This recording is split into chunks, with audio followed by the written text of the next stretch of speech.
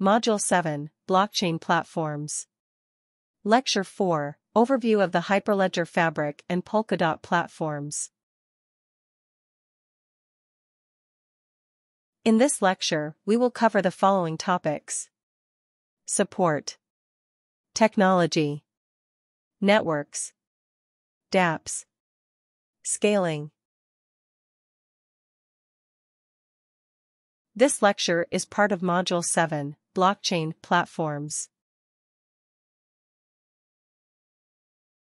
With this lecture, you're going to learn how to indicate key objectives of Hyperledger and Polkadot platforms, recognize the characteristics of the Hyperledger and Polkadot platforms, explain blockchain technology ecosystem, underlying basic algorithms and essentials of trust in Hyperledger and Polkadot. The minimum requirements for this lecture are: good understanding of general distributed ledger concepts and technology, familiarization with Ethereum-related networks, consensus mechanisms, transaction lifecycle, smart contract execution, and dApp design. This is not a comparison between Hyperledger Fabric and Polkadot as two alternative blockchain ecosystems, because they have rather different objectives. An ultimate list of available blockchain ecosystems, because there are many more at the moment, and new ones are constantly emerging. It is merely presenting two ecosystems, each designed to address specific objectives that have not been the key focus of Ethereum. Hyperledger Fabric, non-monetary and IoT applications. Polkadot, interoperability. Hyperledger Fabric. Decentralized applications for enterprise use cases have specific requirements that are not the primary concern of permissionless public blockchain networks, such as the Ethereum network. For example, the participants must be identifiable, and network access must be permissioned. High transaction rates and low latency are needed. Transactions and smart contract data must be private and confidential. The dominant blockchain platforms, example, the Ethereum network, are being adapted for enterprise use. Hyperledger Fabric, on the other hand, was designed from scratch to meet these requirements. Hyperledger Fabric is an open-source enterprise-grade permission DLT. Hyperledger was founded under the Linux Foundation. It is governed under open governance by a technical steering committee and manages various blockchain-related projects. Hyperledger Fabric is one of the most active Hyperledger projects and involves tens of participating organizations and hundreds of developers. Hyperledger Fabric is an open-source enterprise-grade permission DLT. HL Fabric is a consortium-based blockchain network. There are known, authenticated nodes and participants. It has an efficient transaction lifecycle and a simplified consensus mechanism. Very high transaction rates and low latency are possible due to the permission nature of the ledger. Channels are built atop the blockchain network for privacy and performance. It has limited access to the chain data and smart contract execution only to the participants assigned to a channel. HL Fabric enables a modular selection of components to provide blockchain services. These include pluggable membership service, providing digital identities for peers and users, including integration with the well-known LDAP or OpenID Connect. Ordering service, responsible for the consensus on the order of transactions before blocks is broadcast to the peers. Validation service, to follow the agreed transaction endorsements policies, which can be application-specific. Peer-to-peer gossip service, for block dissemination among network peers. Modularity facilitates the configuration of Hyperledger Fabric to meet the needs of diverse application scenarios and use cases. The smart contract lifecycle in the majority of smart contract-capable networks, including Ethereum, follows the order-execute principle to reach SC execution finality. The consensus nodes first validate and order the transactions. Next, they distribute the ordered transactions, in a newly generated block, on the network, to all peer nodes. Finally, the transactions are executed in parallel according to the SC rules on all the network nodes. Because the transactions in order-execute systems are executed by smart contracts after the consensus, the smart contract code must be deterministic to ensure the finality of the execution. To avoid non-determinism, many DL platforms limit the smart contract programming languages to only deterministic ones, example, Solidity. HL Fabric applies a different transaction and smart contract execution lifecycle. The smart contract code in one of the nodes first executes a transaction. Next, the consensus algorithm orders the transactions. Before committing a transaction to the ledger, the results of SC execution are validated against the endorsement policy. The endorsement policy defines the validating nodes in the network and conditions for the endorsement, example, validated by 3 of 5 validators. The endorsement policy assures determinism in transaction execution. This lifecycle is therefore dubbed the execute order validate. The key benefits of execute order validate are vast network performance improvements and general-purpose programming languages for chain code programming. In permissionless blockchain networks, anyone, including untrusted or malicious participants, can join the network. Therefore, a Byzantine fault-tolerant consensus protocol is needed to identify and expulse malicious actors from the network. To ensure that the majority of consensus participants are benevolent, the attack costs, attack transaction fees, must exceed the economic benefits of the attack, or the attacker's stake is seized. The permission nature of the HL platform indicates that the network participants, network nodes, and users are known to each other. The participants usually have a common goal, but do not fully trust each other. Clear identification of the participants simplifies reaching the trust of the network. Apart from technical mechanisms in the network, example, legal agreements can be part of the governance model and can be applied in case of disputes. For this reason, example, the consensus algorithm can be vastly simplified and does not have to meet the Byzantine fault tolerance. Instead, HL Fabric utilizes a crash fault-tolerant (CFT) approach with the Raft protocol as the principal option. But the consensus protocol is pluggable, so a module with a different protocol can be used. A simpler consensus protocol eliminates the unnecessary operation costs for running energy-inefficient consensus protocols. Avoidance of a cryptocurrency further reduces some cybersecurity risks, directly motivated by the possible economic benefits of the attacker.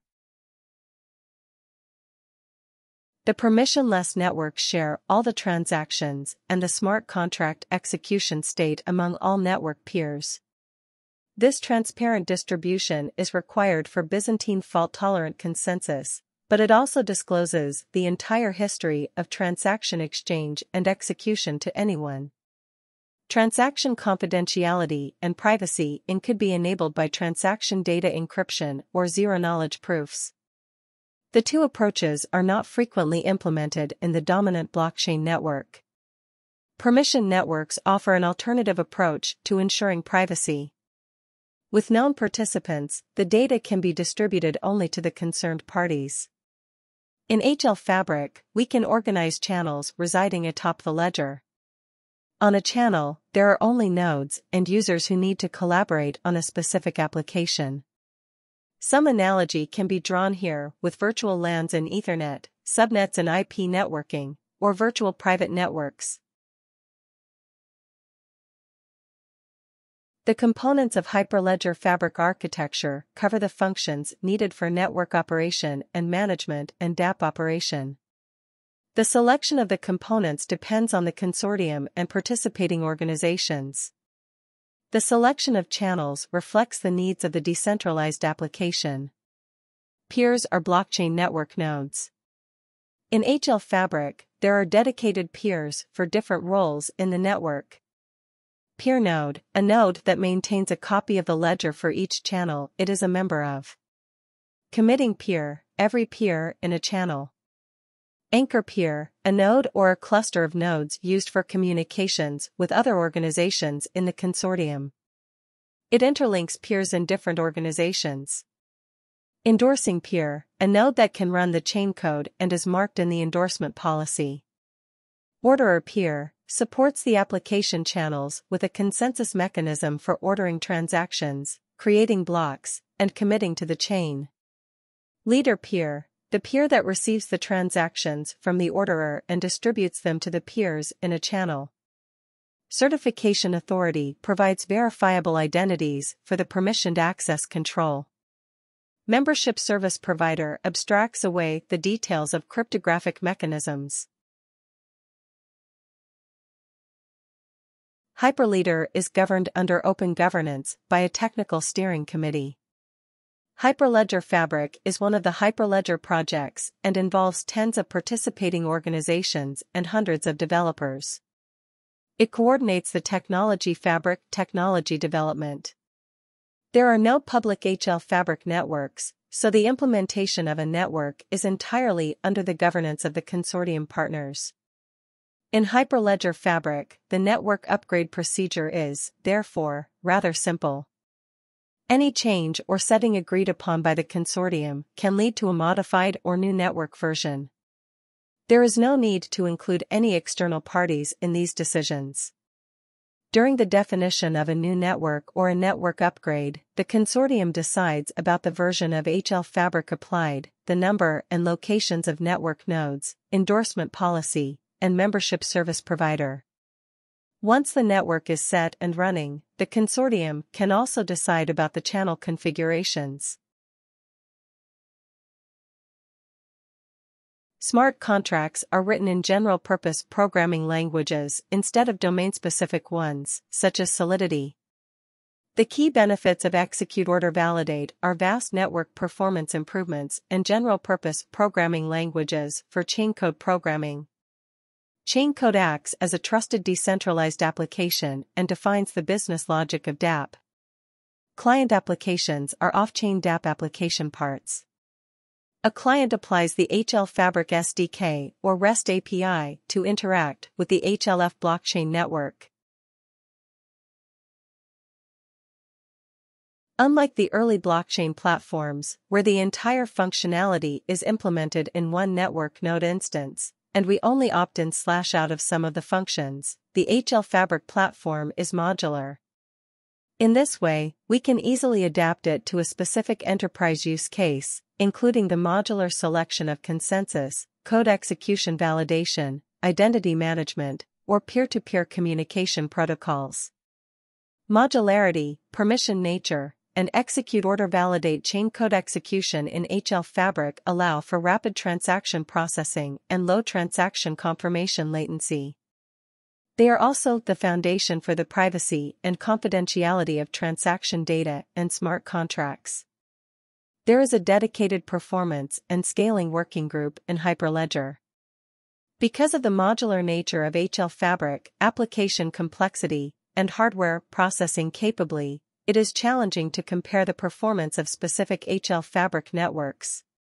Some researchers report transaction rates in the order of 1,000 to 10.000 transactions per second.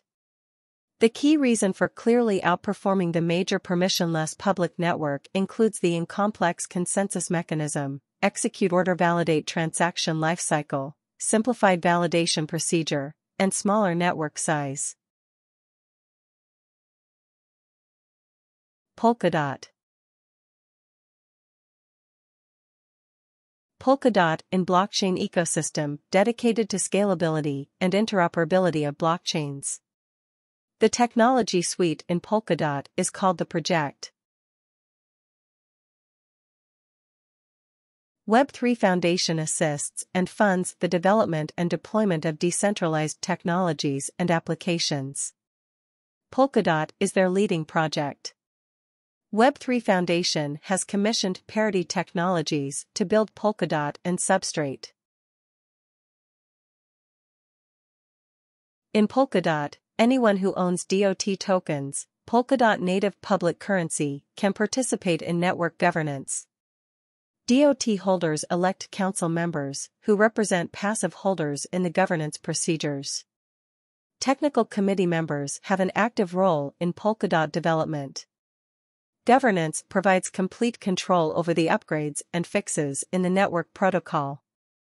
Any DOT holder can propose a protocol change, called a referendum. A referendum can be started as a publicly submitted proposal or by the council or technical committee. The DOT holders then vote on existing proposals and can veto unsafe ones.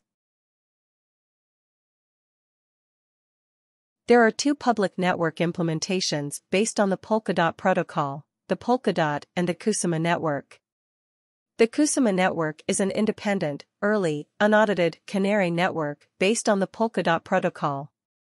Kusama can be used to test parachain solutions.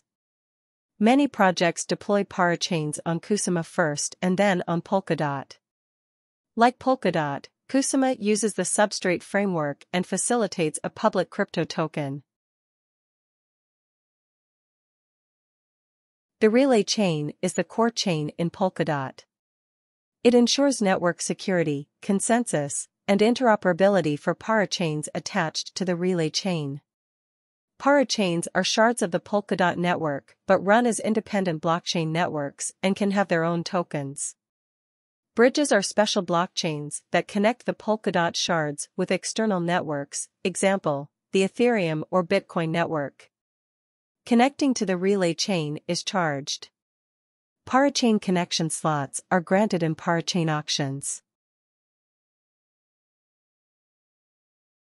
There are dedicated entities for different roles in the relay and parachain networks. Parachain full node, a node in a parachain with a copy of the ledger.